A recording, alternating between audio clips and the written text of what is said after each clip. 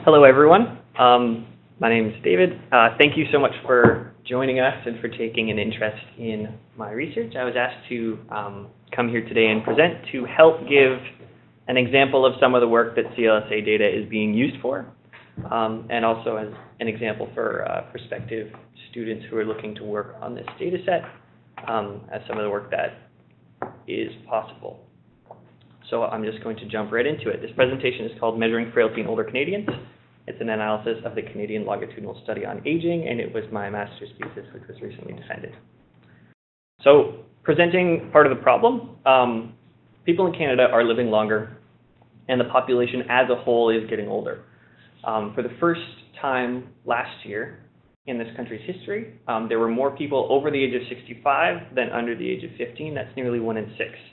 And there are well-documented high healthcare needs for this population. So it's not just that people are getting older, there's a burden of providing care to these people. That being said, there's a variation in health status among people of the same age. Some people who are 65 are healthier than other people who are also 65. So age doesn't necessarily mean the be-all and end-all in determining health. As this sort of variation increases, there's a vulnerability to declining health and a risk for institutionalization and mortality. And this variation in health status is commonly called frailty. Frailty as a concept is complex. It involves multiple health systems and has been linked to physical health, psychological health, and social factors as well.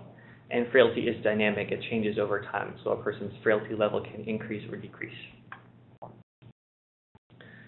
This concept is useful for a number of reasons. The ability to measure frailty would be good for planning healthcare interventions as an outcome measure, and also for assessing the health resource needs of a population.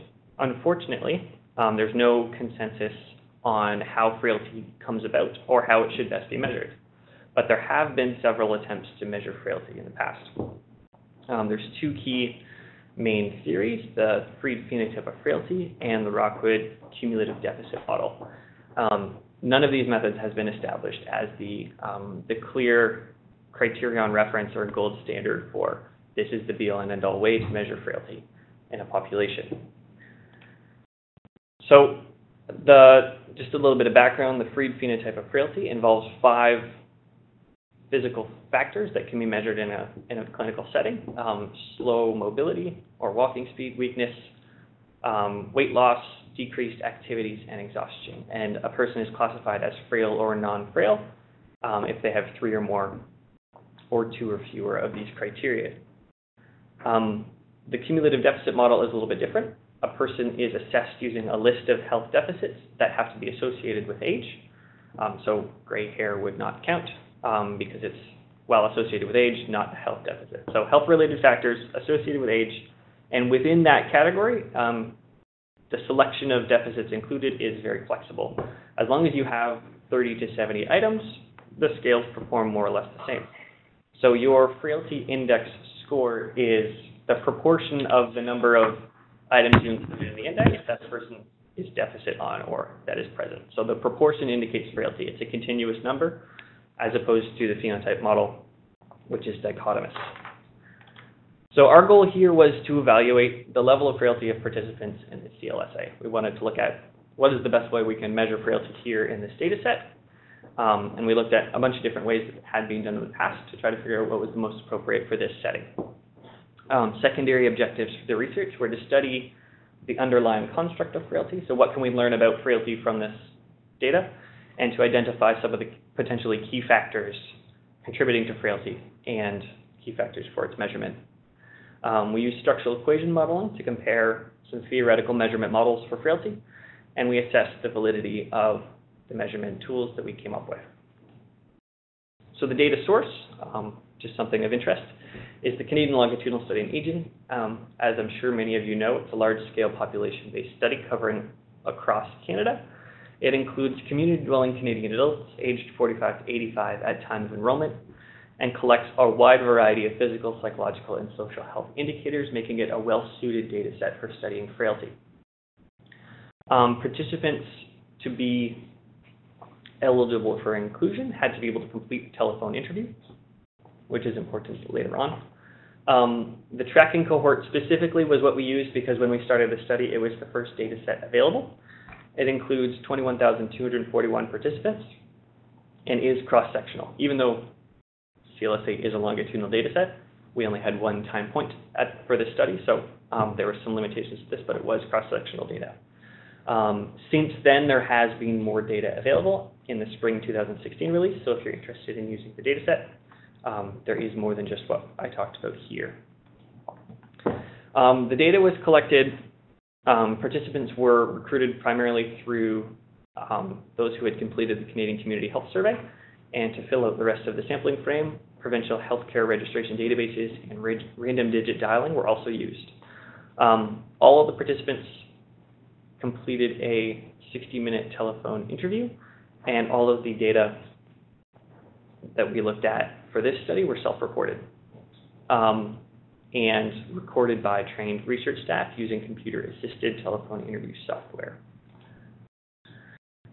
To access the data, first we developed a research question and looked at which CLSA variables we needed and were relevant to the study of frailty. You can look at the data available online through the data preview portal and sort of look at what data is available and how does this fit my research question. After obtaining ethics approval, we submitted an application to the Data and Sample Access Committee, and then once that was approved, we received our data set for this research. So the variables that we included were all health indicators that were theorized to contribute to frailty or be associated with frailty. They were chosen based on several systematic reviews that we looked at that were focused on primary research studies that had measured frailty using original tools. So which variables had been previously used in an attempt to measure frailty, and we also consulted with some experts in the area of frailty measurement to make sure that we had good content coverage. We organized these variables because there were a lot of them based on the International Classification of Functioning, Disability, and Health that was put out by the World Health Organization, and we made sure we represented all of the ICF domains with the variables that we had. So as you can see, I've separated them into the 5 ICF categories. We had, for health conditions, self-reported chronic conditions, there was an exhaustive list, as well as self-rated physical and mental health. Body mass index was included, as was continence and self-reported sensory impairment. Depression was measured using the CESD-10, and satisfaction with life scale was also included, as were reported anxiety and mood disorders. Cognition was measured using telephone interview validated cognitive tests. The mental alternation test, the rate auditory verbal learning, and an animal fluency test were all included as measures of cognitive function.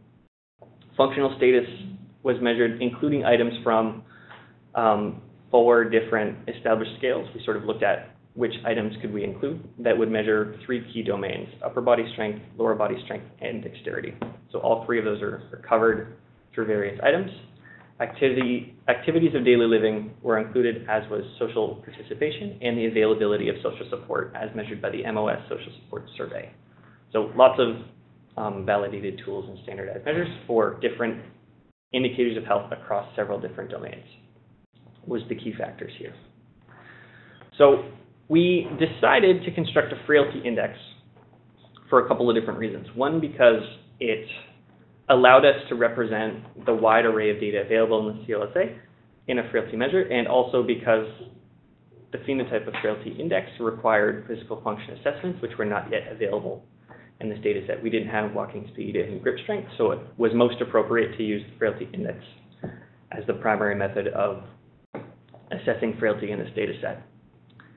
All of the variables that we included were transformed to a value from 1 being the maximum deficit and 0 being no deficit, so that they were all equally weighted when we summed them all together to give somebody a frailty index value.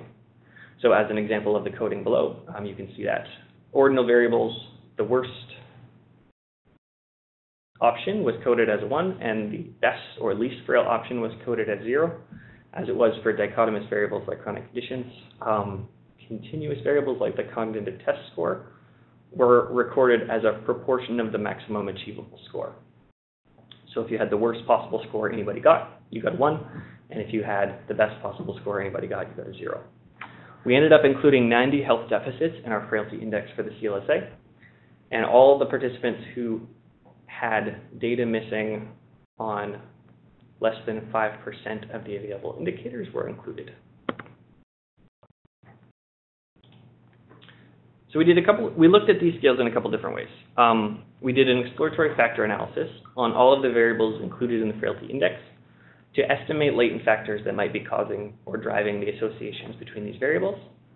We used polychoric and tetrachoric correlations because there were several ordinal and dichotomous variables, so this was the most appropriate way to study that. And we observed the factor pattern that accounted for the maximum variance among the observations.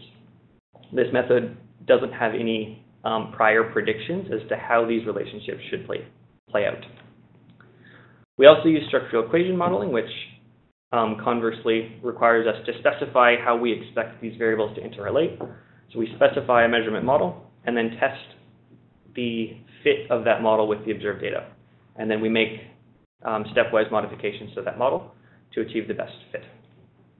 So our hypothesized-based model is organized based on the domains outlined by the ICF, and those were our predicted associations. All of the latent domains should be interacting with each of the other latent domains, and we predicted that each of the variables would load only on one domain. We had a very, very large sample size with over 21,000 people. We had enough of a sample that we could split the data set into 2 halves. We used the first half to develop the measurement models, and we used the second half to evaluate the fit in an independent sample so that we could test whether or not our results were simply due to chance. We also evaluated the construct validity of the frailty index by testing with predicted associations with some sociodemographic variables we had available in the data set. So our hypotheses for the construct validation was, what were the associations we would expect for a good measurement of frailty? So we would expect a good measure of frailty to be positively associated with female gender, increasing age, home care received, and assistive device use, and we would expect lower levels of frailty in those who had higher education and annual household income. So those were the hypotheses we made for a priori for the frailty index that we developed. So a descriptive summary of some of the data we had available. In the total sample, we had slight overrepresentation of the 55 to 64 age group, but nonetheless, each of our age groups were well represented. We had a slight female bias, but 51% to 49%, not too much of a difference to be worried about. Most of our data set had achieved a post-secondary degree or diploma. Around 12% reported informal home care services around 30% reported informal home care services and assistive device use. Formal home care was somewhat less common, given that these are all relatively healthy community-dwelling adults. Most people didn't report any falls or injuries as well, so those were rare outcomes. The frailty index, when constructed for the population, could be calculated for almost 21,000 people. So there were 367 that were missing or had data such that it couldn't be calculated. The maximum value was 0.67, so in this, again, relatively healthy sample of older adults, the maximum frailty we saw in our sample was 2 out of 3, or 0.67%. The average was 0.14, presence of all of the deficits that we recorded.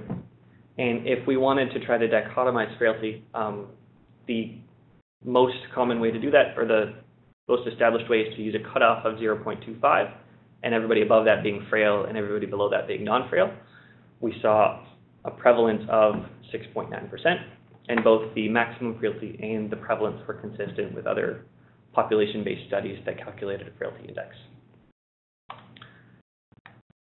The results of our exploratory factor analysis, we found that based on the SCREE test, we should retain 3 key factors that should account for the majority of the variation in sample.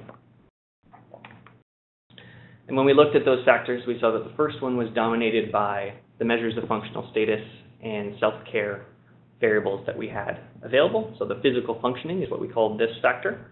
It also included a few chronic conditions as well as self-rated health.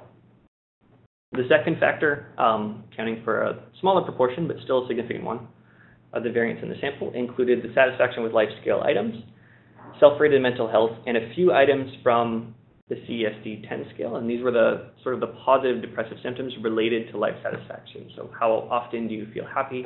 How often do you feel hope for the future? Loaded on this factor. And the third factor included the rest of the items from the CSD scale, which included how often do you feel sad or lonely? How often do you feel depressed?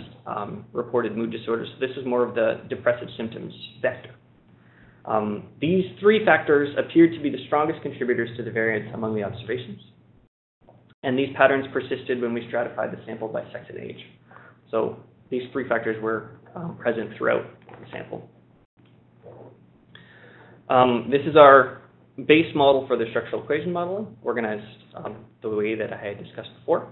All of the variables were significant based on the Wald tests. So all of them contributed to the model in some way, and we couldn't take those out just based on the statistical tests.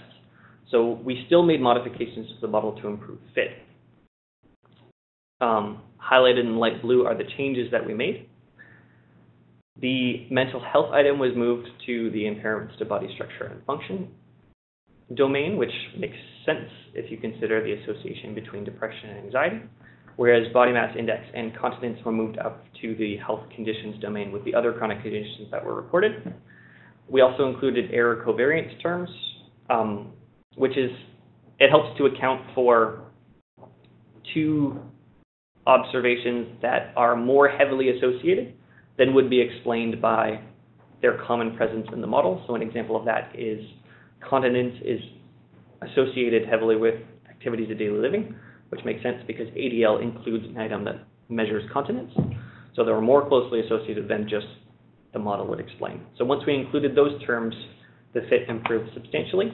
But the important finding from this is all of the variables we looked at to measure frailty were significant contributors to the measurement of frailty.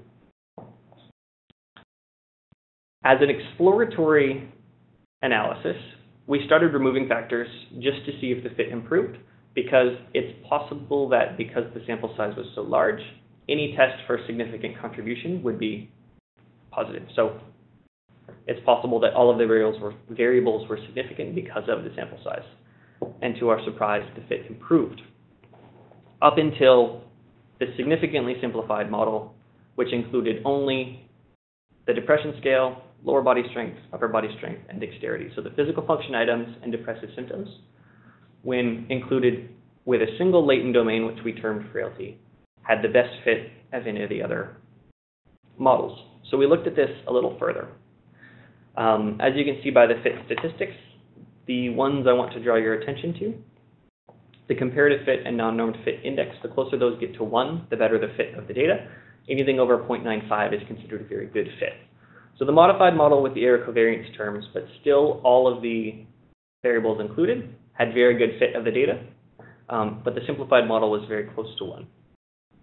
This could be due to a number of different reasons. It could be to noise of many different measures measuring the same latent domain, and by simply removing other factors, we've removed some of the noise, and we've reduced ourselves to some of the core domains of measuring frailty, or the most important factors. And it's also important to note that physical functioning and depressive symptoms were the key domains measured by the Fried phenotype of frailty. So we're seeing some commonalities between different measures of frailty that were included.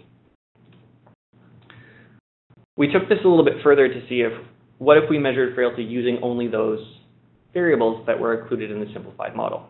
So we included all of the indicators of health included in those 4 domains, and scored them by weighting the items equally based on recommendations from Norman and Striner. So we wanted to make sure that our measurement equally weighted all of those 4 domains, because in the simplified model, they more or less made an equal contribution to the model. So the score was weighted, and 1 was considered maximum frailty and 0 minimum frailty, so we transformed it to make it directly comparable to the Frailty Index. Looking at the distribution of both, the frailty index has much less skew and kurtosis, which makes sense because it includes many more items. So the frailty index, while more complicated, is more sensitive to smaller changes among participants, whereas the simplified frailty is much less sensitive, and a high proportion of the population had a very low or zero simplified frailty score. But when using the same cutoff, it identified roughly 6%, 6.5% of participants as frail. So we wanted to look at how closely do those two scales agree, both the simplified and the more complicated frailty index. Also, I should note that the simplified frailty scale did have some floor effects, so there were a lot of people who had a score of 0, which was not the case for the frailty index. When we looked at correlations with some of our construct validity outcomes, we saw all of the associations were in the direction that we predicted for both scales and were of comparable magnitude, although the frailty index was a little more sensitive to age and injuries, but aside from that, and also income, but all of the associations were still in the direction predicted. And this sensitivity to age is illustrated in this chart here, where you can see in blue the frailty index changes a little more with age, whereas the simplified score was less sensitive. The two scales agreed significantly beyond chance, but the kappa was still less than 0.8, which suggests that it cannot be confidently said that they are measuring exactly the same thing, but the agreement was nonetheless significant. When we looked at a little bit further which people do the two scales disagree on, the frailty index was again more sensitive to age, but also the participants who were frail on the frailty index but not on the simplified scale had many more chronic conditions than those in the vice versa category. So it appears that the key difference is that if you have many chronic conditions, the frailty index is more likely to classify you as frail, but that is not necessarily the case for the simplified scale. So, just as a summary of some of the results, we explored the factor structure of the frailty index, and the structural equation model showed that all of the variables contributed significantly. And our theory of how they should relate had a good fit of the data, which persisted in the independent data set. So when we looked at that data set we had set aside beforehand, we saw a similar fit and similar results to our test data set. Both the frailty index and simplified frailty score showed good construct validity and had acceptable agreement. Some of the limitations of the study is we didn't have all of the indicators of frailty that we would have liked to include, given that it was a secondary data set, but a lot of those variables like medication adherence are included in subsequent data releases, so that will be available in the future for us to look at. In a cross-sectional data set, it's difficult to discern what things are affected by frailty and what things contribute to frailty. We can only look at associations. And the participants who could not be included in the analysis due to missing data were a little bit older and had some more chronic conditions than the people who were included, so we may be missing a vulnerable population that can't be measured using this method. And it's possible that the simplified frailty score might be measuring a component of frailty or a different but related concept, and they might not be exactly agreeing. So it could be measuring something like disability. So what we are concluding from this is that the frailty index is simple to calculate and interpret. It was relatively straightforward to conduct one, and it performed well in this data set. Also, the frailty index method is commonly used and generalizable, so we can compare it to other population studies who are also measuring frailty using this method. And so this was our recommendation for measuring frailty in the CLSA, and we want to look at including a frailty-derived variable for future data sets. And for people who want to use the data to study other questions, they can have a frailty index value included in their data set. The simplified scale was a nice surprise. It had acceptable agreement with the more established frailty index and included similar domains to the phenotype of frailty model, so it still had some content validity. It may identify some important components to measuring frailty, and had many fewer variables. So it might be useful as a screening tool, or used in studies where the number of variables you can collect from your participants is very limited, but its potential as a screening tool should be definitely explored further.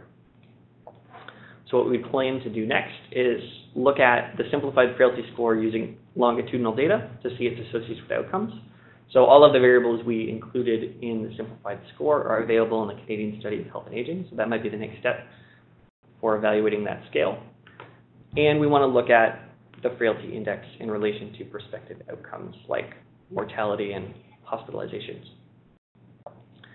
And it's definitely good to compare the sensitivity to change in longitudinal data of the Frailty Index and of the simplified score. Thank you all for joining me today and listening to me talk about the work. I hope that you learned something and enjoyed it. I'm going to pass it over to Mark now, just briefly, before we respond to some of the questions. Great. Thank you, David, for this excellent presentation. Certainly, it's elicited a lot of interest given the number of attendees. So we do have a couple of questions from the audience that I'll get right to you before I ask some of my own questions.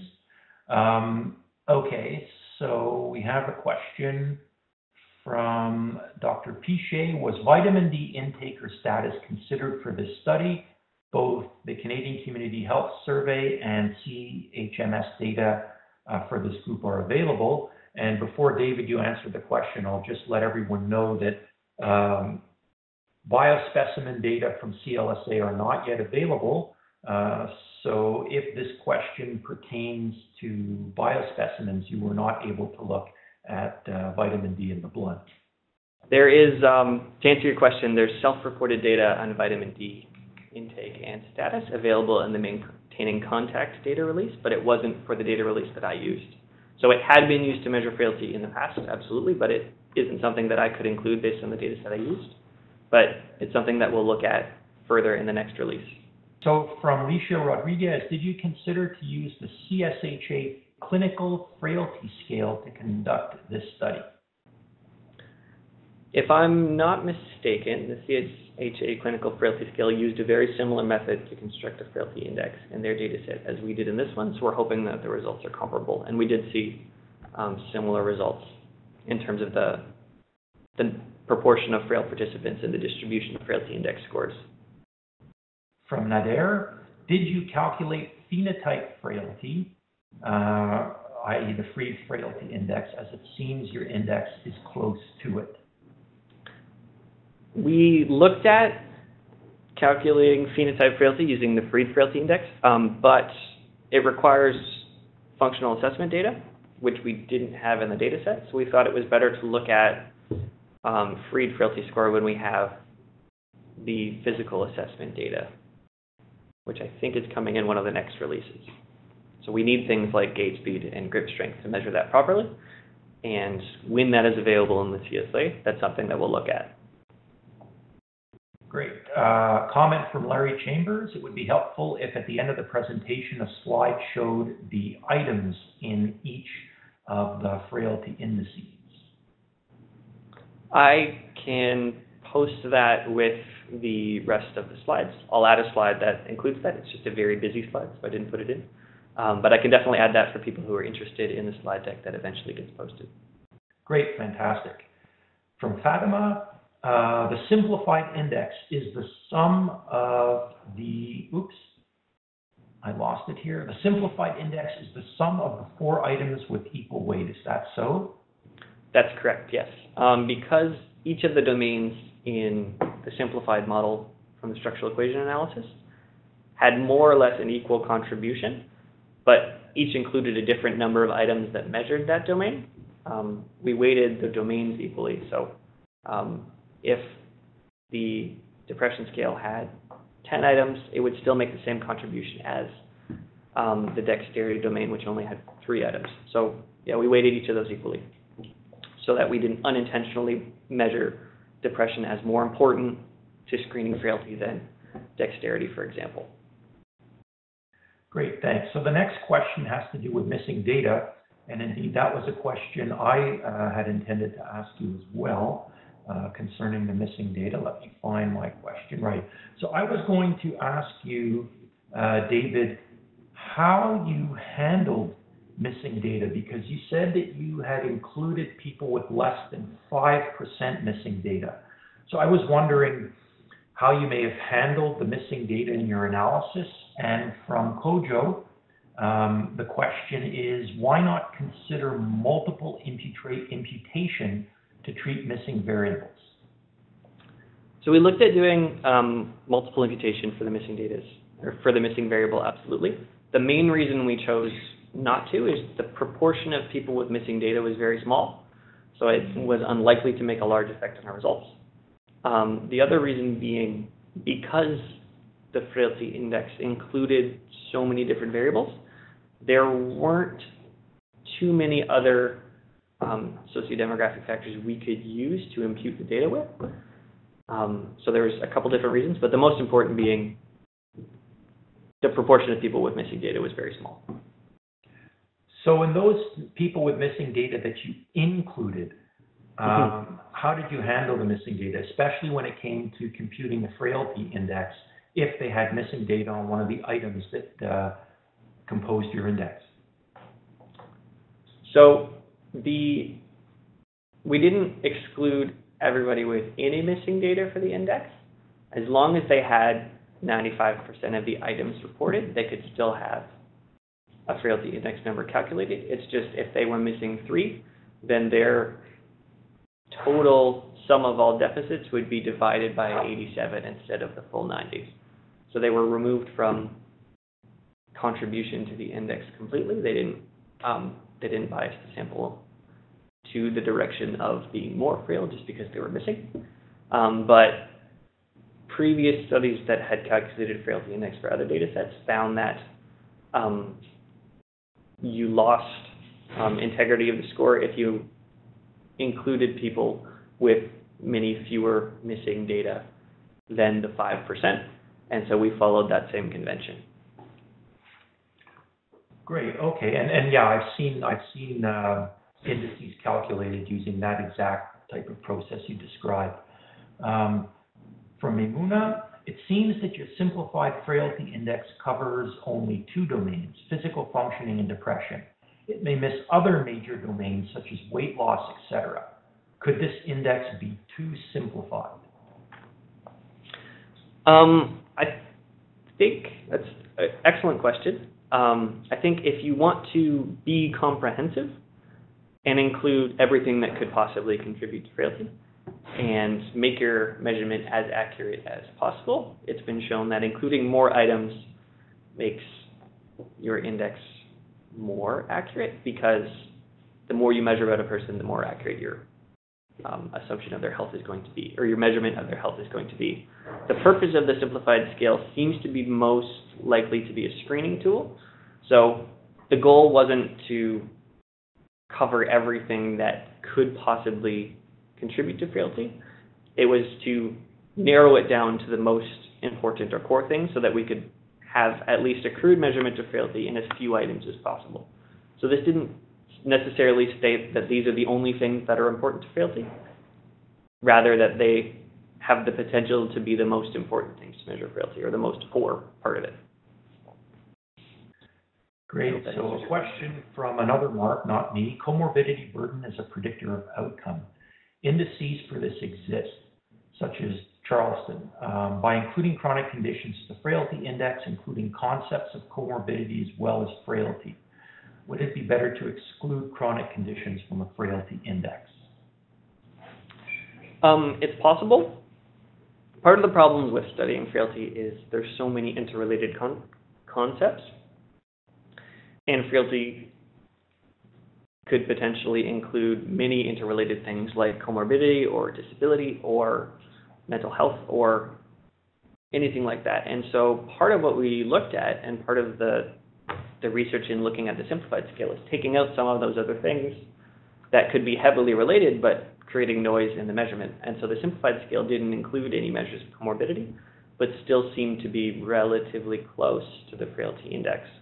So it is possible that we're including a separate but heavily related concept like comorbidity, And so that's part of what we looked at, is taking out stuff like that. And so, yes. Okay, from Imuna again, how did you set your frailty index cutoff at greater than or equal to 0.25? And the follow-up is your index distribution was skewed. Thank you. The skew was expected for a couple different reasons. We had a relatively healthy sample, and so we're not going to get all components or everybody. We're not going to get an accurate sort of frailty estimate of the whole population. These people have to be relatively healthy, community-dwelling adults, and they have to be capable of completing a full 60-minute telephone interview on their own. So we're going to exclude people who are sick, who are institutionalized, who have some cognitive decline to the point where they can't participate. And so for lots of reasons for our sample, you'll see that the skew is to the less frail, so to the healthier end of the people especially those who are, 65, 75, 85. The people who can participate in this study are the healthier members of that age group. So that helps to account for, or that's our hypothesis as to how it was skewed to that direction. The frailty index threshold of 0.25 comes from a paper that came out a couple years ago where somebody did they collected a large sample and measured both the Fried phenotype of frailty dichotomous measure, to look at frail and non-frail, and they also calculated a frailty index.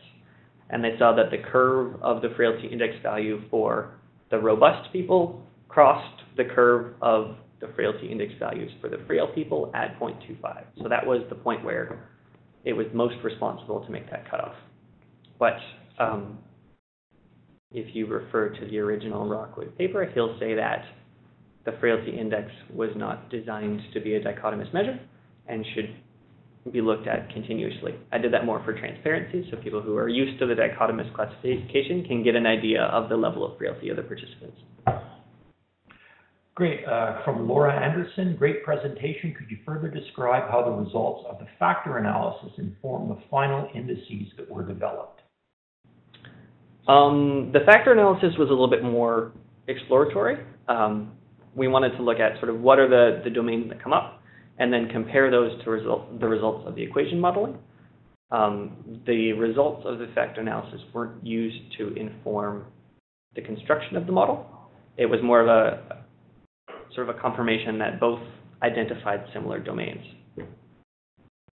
So the factor analysis results, the domains identified, were consistent with those we found present in the simplified model, but they were both of those analyses were conducted independently.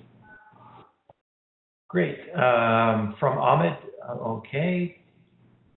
He says, good job. Have you thought about doing rash analysis on the index? I have not, but that's definitely something I will look into. Thank you for the comment. Great. So we'll get to Satya's question in just a second. Couple of questions from me. The MOS Social Support Availability Index, the questionnaire is one of the items in your frailty index. So it has about 19 questions, and I was just curious, you gave your description of how you took each item and quantified it for inclusion in your index, 0, 1, or if it was more than one response options, you gave 0.25 points for one answer, 0.5 points, etc. Is that how you took each of the 19 items on the social support availability questionnaire, scored them, and put them into your index? Yes. Okay. Okay, so you didn't give one value for the whole social support availability index. You gave one value for each of the questions. Each item for the MOS scale and for the other scales that were included was considered a deficit on its own. Okay. So then that's interesting, because could you then because in total then you have 90 items. So 19 of those 90 items came from the social support availability questionnaire. And you had, I don't know exactly how many, 15, 20, maybe more from the chronic conditions questionnaire. Mm-hmm. There were around 20 chronic conditions. There was about 16 reports of physical functioning. We didn't pay too much attention to worrying about there being an equal number of items in each of those domains. We just wanted to make sure that we had more than one item representing each of the domains that we looked at. Right. So then could it be possible that, and I don't know the answer, I'm just throwing this out to get your thought, could it be possible that you may have, in so doing, given more weight to certain constructs than others? If you just treated each question, for example, as contributing 1 to the denominator of 90 in your index, could you not have given more weight then to certain constructs than others? It's possible, but unlikely, and it can be something that we look at, weighting, like sort of assigning, look at the number of items in each of those domains, and then weighting the domains equally to see if that affects the measurement at all. But in practice, for developing a Frailty Index, sort of the standard procedure is to not worry too much about domain weights, and just include any sort of deficit. Sort of based on the theory, if you have deficits in any area, they all more or less contribute equally, as long as you're measuring enough deficits. So I feel like that would become more of a problem if you were collecting 20, 25 deficits, but when you get past 40, 50, 60, as long as you're representing a number of different domains, the number of items in each domain becomes less important. Great. And I noticed in your demographic table that the proportion of people with post-secondary education was quite high compared to the average that you would see in the Canadian population. And you usually get that in studies. Even the CLSA tracking cohort was a random sample of the population, but you still see self-selection in most EPI studies of individuals who are more educated than the norm. So do you think that this could have created a bias in your results? And also, did you think about using the sampling weights to adjust for that? It's definitely possible that it contributed bias. As somebody else had noted, that the skew of frailty was towards the healthier age group. So it's possible that there's a sampling bias which exists in any self-reported study, that you're more likely, as you had mentioned, to catch people who are more educated because they're more likely to self-select for a study. So it's, I hadn't done sampling weights, but it's definitely something that we can look at for sure. Okay.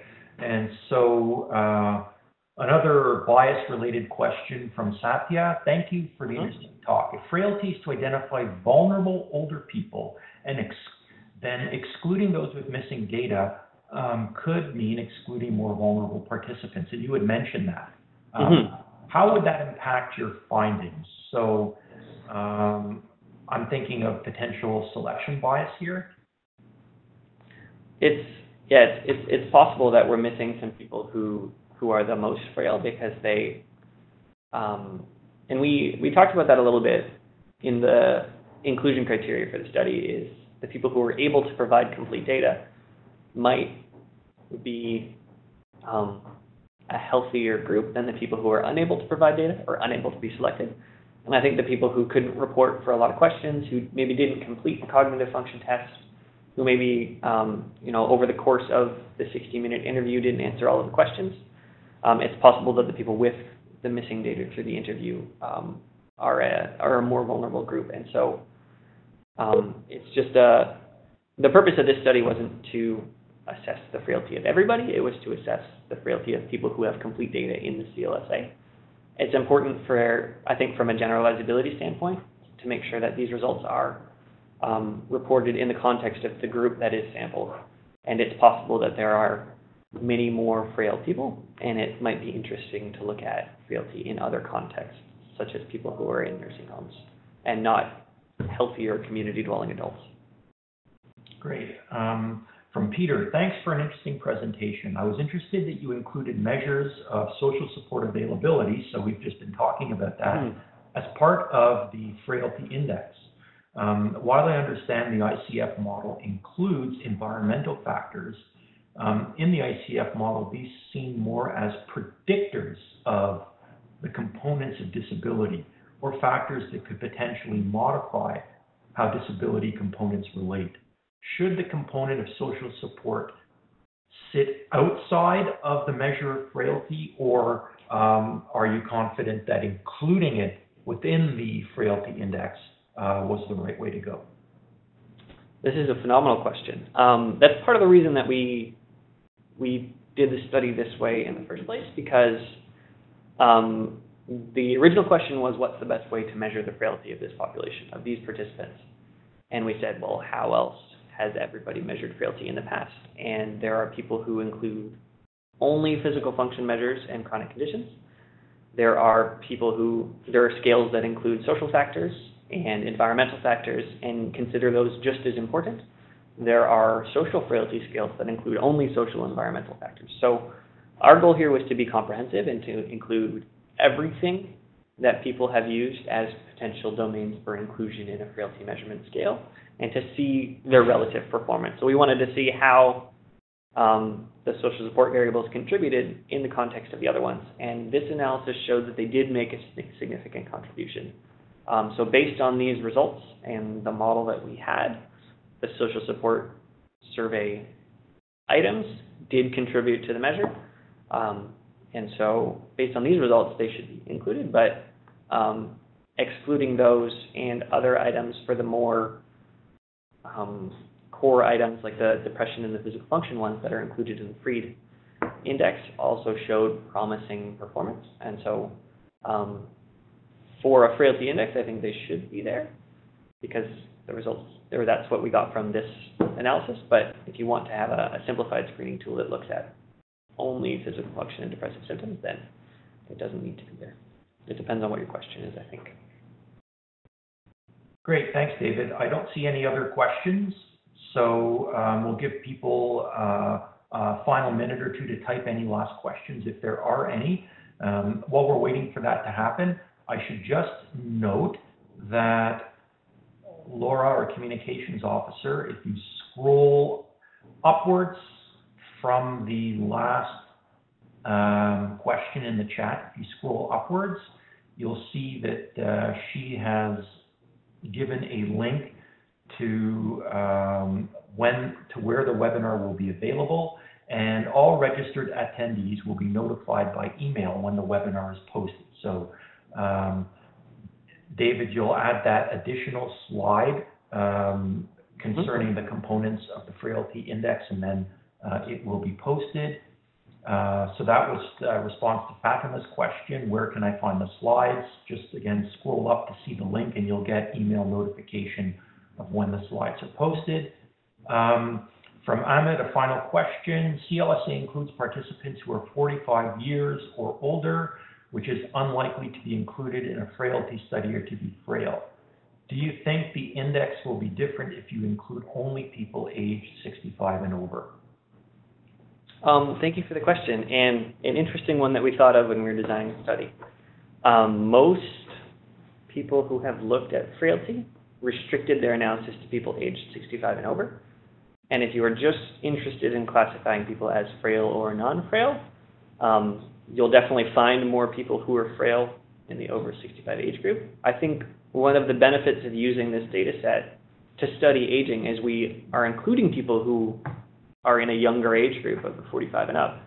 And it is interesting to see if frailty is detectable and if that population is indeed less frail than the people who are in the 65 and older age group. So it's an interesting way to look at to see how the frailty of those participants changes as the study progresses. And I think measuring them at a younger age group is going to be interesting as a comparison point, and also to see how that changes over time as the CLSA continues. So I think there's a number of advantages of looking at the younger age group that isn't necessarily seen in previous research. I would agree with you. People don't suddenly become frail when they turn 65. So it's not like people who are less than 65 years of age cannot be frail. And I think you hit the nail on the head. One of the benefits of the longitudinal component of CLSA is that precisely you'll be able to do exactly what you just said, is look at the development of frailty in middle age, and that maps directly onto the life course perspective. Maymuna's question, clinically speaking, do all chronic conditions have the same impact on potential frailty, or can it depend on what chronic condition you may have? And if the answer is yes, the impact of different chronic conditions can have differential impact. Coding each condition as 0, 1, and having it contribute equally to the index could be too simplistic. Another excellent question. The way that we did it is weighting all of the items equally. So every item was coded from 0 to 1, whether it was including all the chronic conditions, but also many other items. And so that's the sort of the standard procedure for creating a frailty index. We wanted to follow along with how it had been done in the past, and this has shown good validity a number of times. This equal weighting of all deficits, the more common ones, the less common ones, the ones that are interpreted as having a very high impact on health, and the ones that are interpreted as having a relatively low one. So the way that we handled chronic conditions in this analysis was the same as that. It was weighted just as equally as self-rated health. So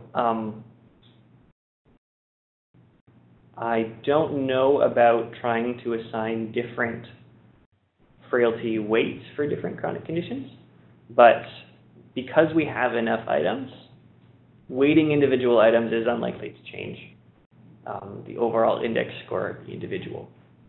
So if you had many fewer items, that would make more of an impact. If you were collecting only 10 or 15 things, the relative contribution of each item would be, I think, more likely to affect the results. But if we're including 90 deficits, the individual weighting for each item I don't think is worth changing, because it's very unlikely to affect their overall score. And I think the performance of our score in the population more than supports that. Right, and there's still a lot of disagreement over exactly how to define frailty or how to measure it in research studies. And I think that we're seeing that in this question and also in my earlier question. And you can certainly discuss different weightings for different questions, and that will just generate another 20 years of debate and discussion as to how to measure frailty. But it's still a valid point. So absolutely. I think, sorry, go ahead. No, I agree that it's absolutely a valid point. And sort of the way we handled it was including many, many items, so that weighting was less of a factor. Right. So at this juncture, we're going to end the webinar. David, it was a really interesting talk, and it's great to see students using CLSA data for their work. You're not the first student to present, and we. I'm not the last. But you know, it's fantastic that we're getting students to present their work with the CLSA data. So it was a very interesting and clear, lucid presentation covering a very important topic. And on behalf of all of us at CLSA, thank you very much.